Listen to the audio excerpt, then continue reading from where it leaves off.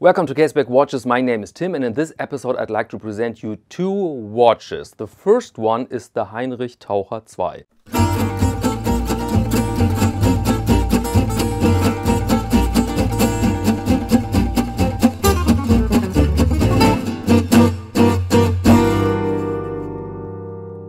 Heinrich is a very common old school forename in Germany.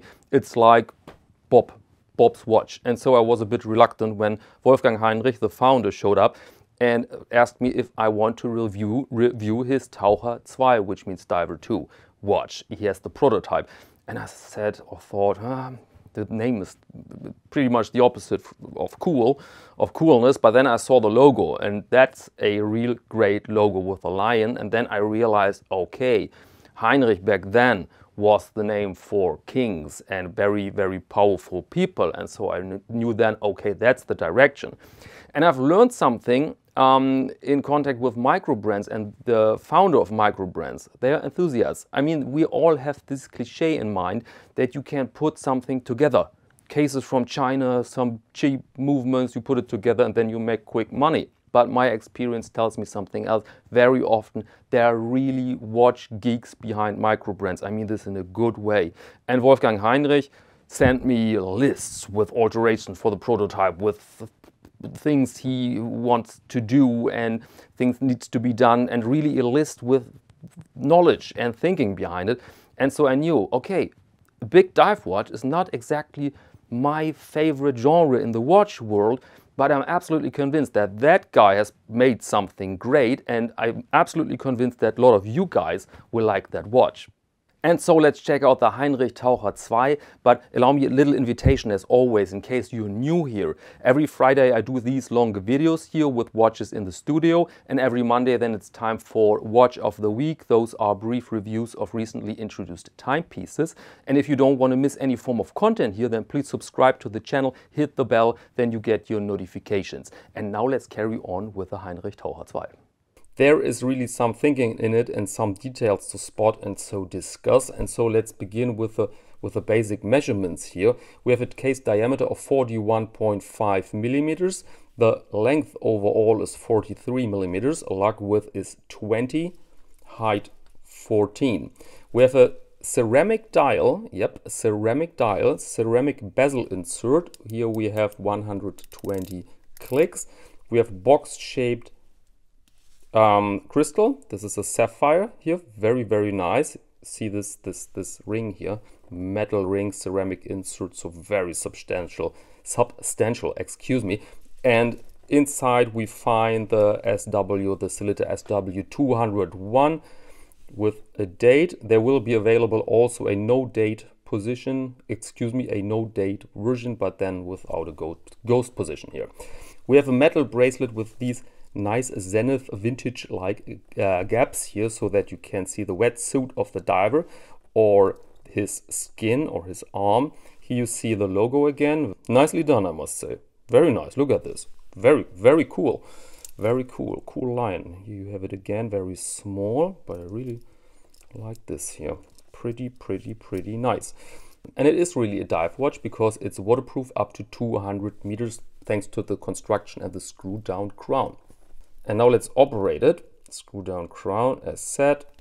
Position 2 puts the hands out of the way or moves the hand out of the way. Position 1 now is for the date.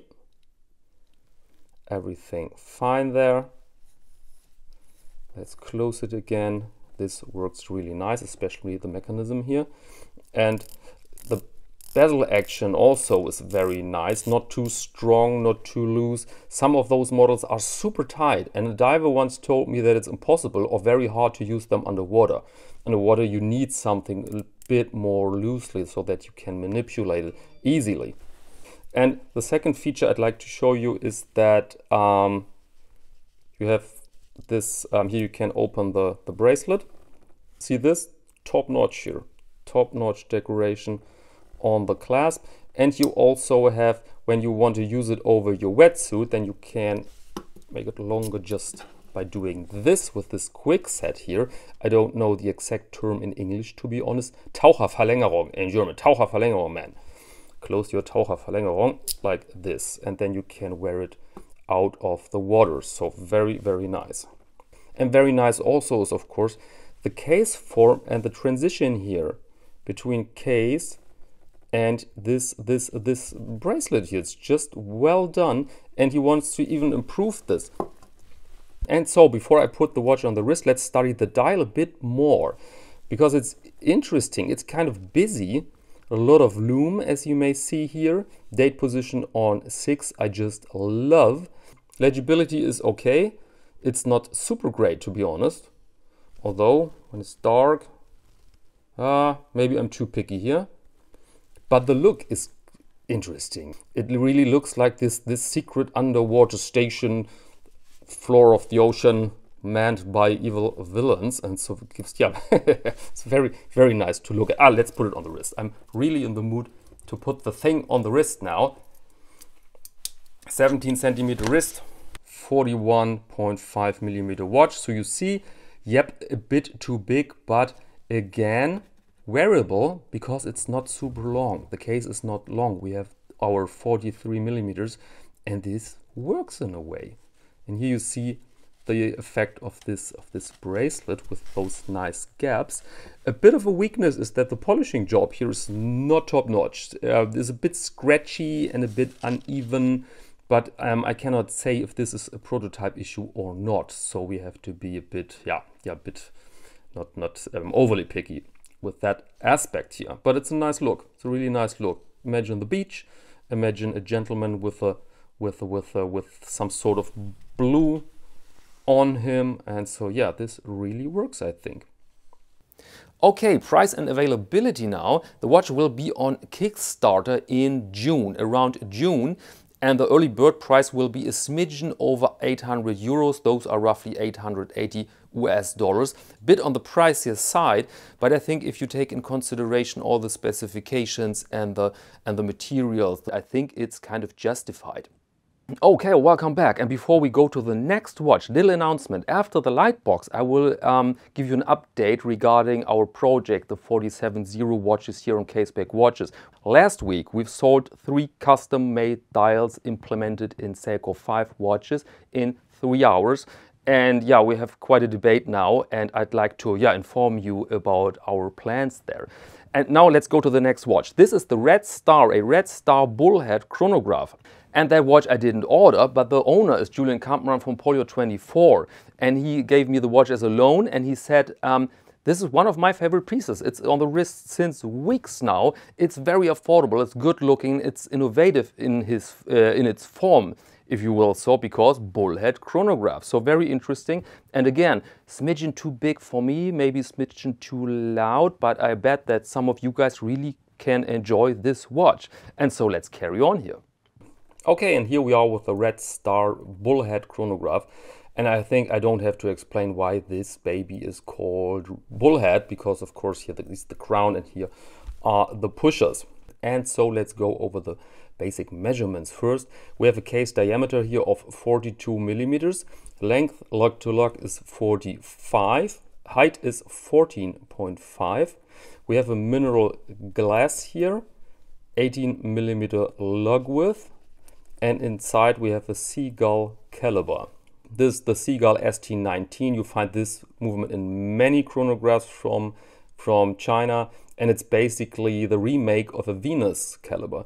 And in my opinion, it works well when you have a good one. There are some unregulated pieces, but when you buy them in good condition, then they can perform well. And the entire construction here is waterproof up to 50 meters. It comes on a matching strap, and you see that this strap is made extra for this watch. You have the lug width here is 18, but the edges of the strap measure 20 millimeters, and it matches the blue here of the dial, as you may see. And so very nice combo. If you like your blue, then this is really something to consider. And it's a very affordable watch with 300 euros. And people often say, well, I find it from a source in Asia for, let's say, 200 or even less.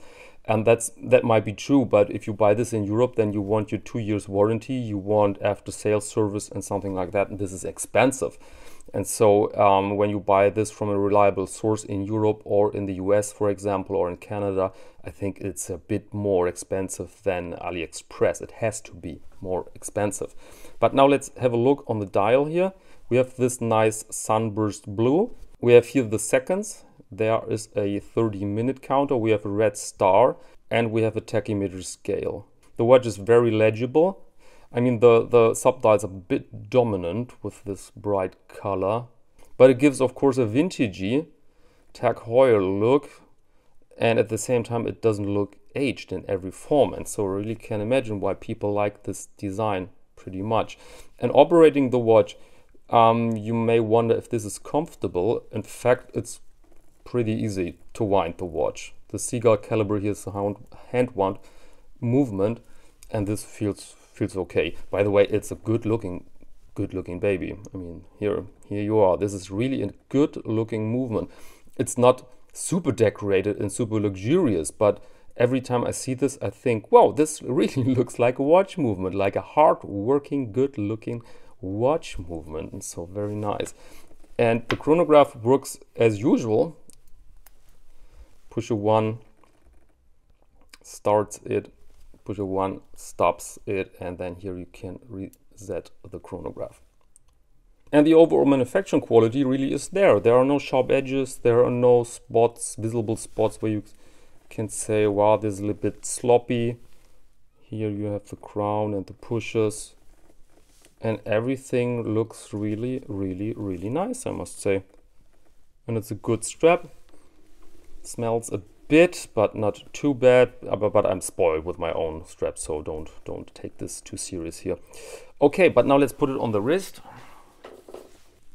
and there we are. You see, big watch, makes an impression, definitely a statement on the wrist, and it's pretty comfortable to wear because of the position here, the position of the pushers. Nothing hurts me here, nothing makes indentations, and so this is really nice.